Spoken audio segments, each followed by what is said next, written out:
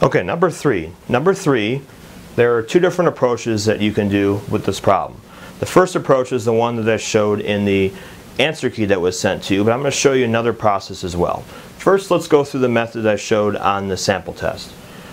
If you have just a single fraction with an x next to it and only a single number on the other side, this is when this method will work. We're going to multiply both sides by the reciprocal of this. Now the reason why we're going to multiply by the reciprocal is because if you multiply a fraction by its reciprocal, we're always going to get 1 as the answer. And that's the idea here. We want to get a 1 in front of the x, and then we know we've solved that problem. So what's the reciprocal? It's just the same fraction with the numbers flipped. We're still going to have the negative sign there as part of your answer. So we're going to do negative 4/3. We're going to have, and we're going to multiply everything by that. So when you do the one side, you have to also do to the other side. So we're going to multiply both sides by negative 4/3.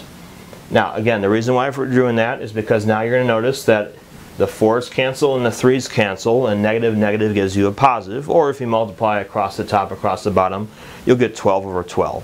Either way, you're going to get a 1x.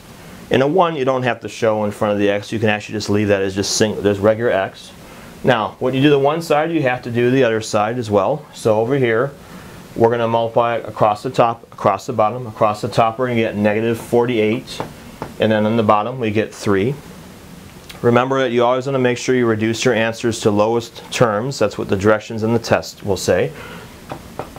So we can reduce that down to x is equal to negative 16, and that's the same approach that was on the sample test. But let me show you another method of doing this. If this one is too confusing for you, you want another method.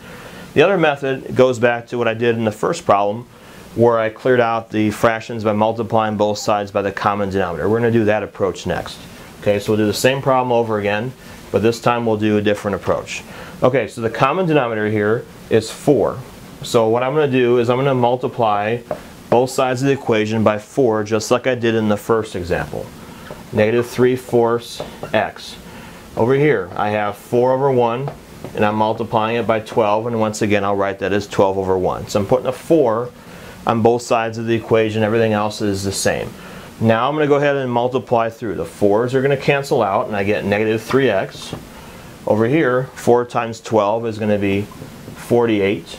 And now you want to do the opposite operation. There's a multiplication that's happening. Whenever you have two things sitting together, that means it's multiplication. We do the opposite operation, which is going to be division. Divide both sides by negative 3. And when you do that, you do get exactly the same answer as before as expected. You get negative 16. So either way, it's fine. As long as you show your work on your test and you show me how you got to that final answer. It doesn't matter what method you show me. You always want to make sure you show steps here, because that's how you can get the full credit. You have to show your steps to get full credit on these particular problems.